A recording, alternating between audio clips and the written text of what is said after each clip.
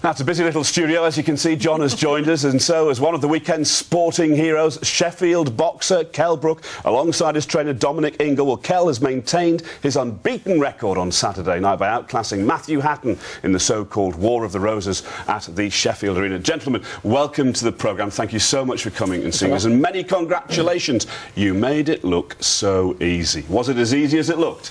Yeah, I was comfortable in there, you know. Matthew Hatton, it was a great fight. War of the Roses, 1v number 2, and I think it come off very well. Not a scratch on you?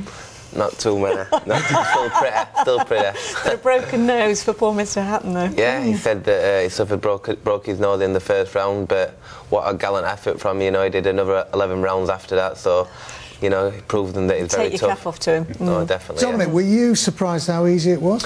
Yeah, I mean, Kell, the thing is with Kell, people look at him and think, you know, he's beating these guys dead easy. The guys he's fighting must be, you know, not very good. But he does, he gets them worked out in the first couple of rounds. And if you notice in the fight, you know, he cruised through the fight. When Matthew Hatton threw some decent shots at him, Kell came back with 3 or 4 good ones every time and jumped straight back on him and put him back in his place. He plucked up a bit more courage and came at Kell again, and Kell jumped on him again and put him back in his place. And that's how the fight went. You've really got to push Kell to get the best out of him, and I still don't think we've got the best out of him yet.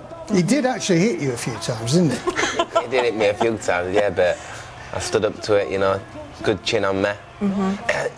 Very good fight, you know, it was very intense with 10,000 people there. What a fantastic atmosphere there must have been in that arena on Saturday night. Unbelievable, the fans, look, they just... And they used to say that you couldn't sell a ticket in Sheffield. I mean, that is the first time, I know you're only 25, that's the first time you've boxed in Sheffield for quite some time. Yeah, 18 the last time, but since being back with Edda, I boxed there twice, you know, and packed it out, and now at the big arena, 10,000, it was just intense walking out in front of them. Well, I'll tell you what, bigger things to come. You're after Amir Khan now, are you? Yeah, ideally, you know, that'd be the perfect fight, you know, it's been going on for a bit about me and him, and I think it's time to get it on. How far can he go, Dominic?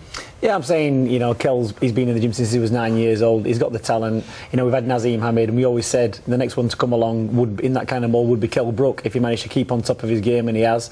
You know, it took Naseem Hamed, Chris Eubanks and Joe Calzaghe to sell out Sheffield Arena. You know, 3 big names. Kell did it on himself. So you're looking at that and thinking, you know, he's got everything what it takes. He's got the special K effect, as we like to say. So, you know, I think within the next 10 to 12 months, definitely world champion. And do you have the K effect on the new family? Got my daughter Anna now. Because a new addition to the family, so she's good as gold. She's good as gold now. I think me and family now gonna go away to Gran Canaria for a week and really chill and bond. I think you deserve it. Fantastic. Many congratulations once again, and thanks very much for coming and seeing us. Thank you. Thank you. Thanks. Now, this is good news for boxing in Yorkshire, because Sheffield boxer Kell Brook continued his progress towards a shot at a world title with a remarkably convincing win over the experienced and pretty tough cookie Matthew Hatton. All 3 judges scored heavily in his favour as he won every one of the 12 rounds in front of 10,000 people in his home city. He could now get a world title fight this year. I'm delighted to say that Kell and his trainer Dominic Ingle are with us now. I have to say, somebody texted me to say they were so excited about Lucknow tonight that Kelly Brook was here, but that's not the case. I have to say... I'm not disappointed in you, Kell, because I was there and it was... Listen, you two, this is boxing we're talking about. Take it seriously. I know you do. When you came out, 10,000 people in the arena, standing, did it just hit you, that emotion, that wall of sound? Just hit me, that intensity. Just look round and seeing everyone, it was just unbelievable feeling walking out to all them. Again, and sorry Harry, because I've got one camera over here and I've just told the director, let's have a look at you. Let's have a look. Got a little mark on the eye. All you've got really is a bit of a dark eye. You know, he didn't get anywhere near you, did he? Not too much. Tried to duck and weave my way through it. But yeah, we're very tough customer.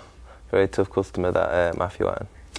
Everyone said Dommy won every single round. Is that the way that you saw it as well? Yeah, I think maybe he might have probably drawn a round at one of them, and I think it might have been the round when Matthew poked him in the eye with the thumb. I think that was his best shot.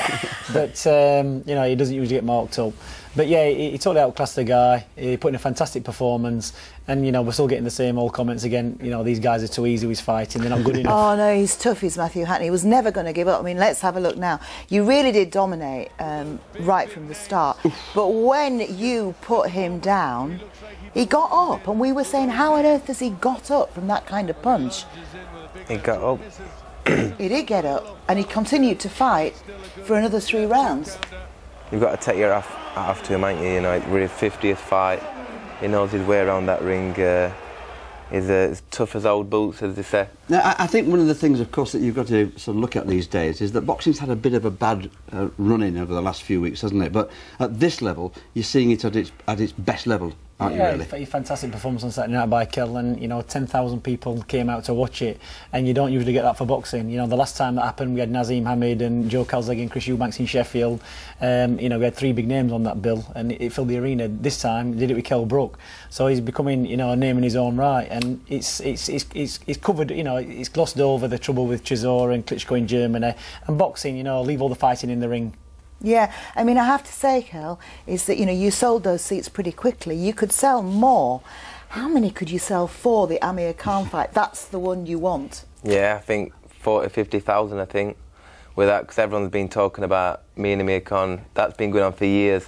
It's crying out now. I think the time has come. Where would you have that kind of a fight then?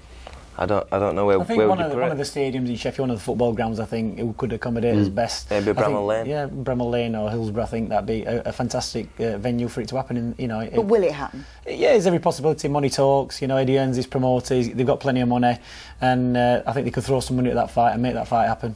It makes sense. Been nice to talk to you. You never look so lovely, Kelly. Thank you very much. It's